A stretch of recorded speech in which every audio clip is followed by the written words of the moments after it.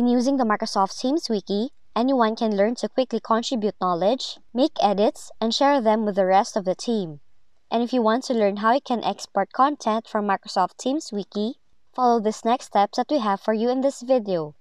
So first, launch Microsoft Teams on your device and open the Files tab on your channel.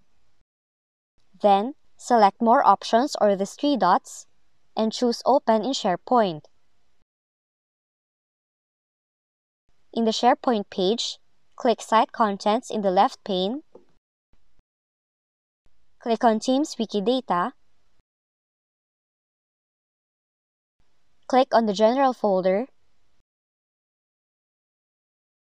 Select these three dots or More Options, and then select Export to download the Excel from the MHT file.